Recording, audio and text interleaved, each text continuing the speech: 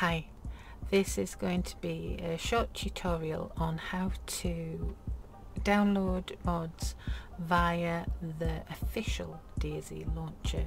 Now a few of us have problems with the unofficial launcher. I don't like it personally, but each their own. If you want to use that, you can. This is just a very simple way of doing it that I prefer.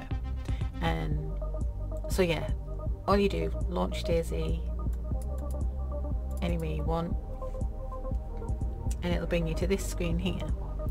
Now this is the server that we're going to be downloading the mods for, Super FT LOL's Toxic Juice.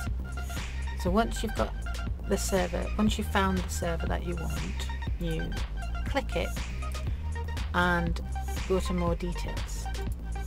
This tells you all of the mods that the specific server you want has, and all you then do is set up DLCs and mods and join, and it downloads every single one of them for you. You don't have to do anything else. Once these have downloaded, you just, it'll take you straight into the server. You don't even have to go onto the server browser in game and find the server again. It'll just automatically take you there. So what we'll do is we'll let these download, and I shall be back in a little bit. See you soon.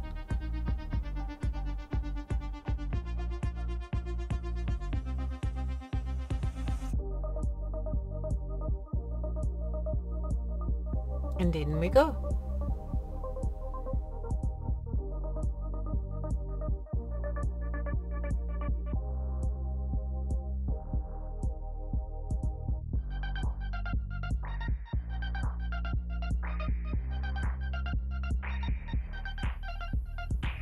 And there we have it. This is the Super FT LOL Toxic Juice server expansion mod with a few extras.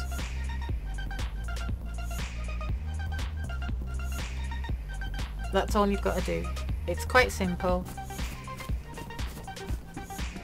and yeah, if you hop on the server, I hope you have a good time. It's very new, but it's run by a really good guy, and its namesake is a really good guy as well. So yeah, have fun. See you next time. Bye.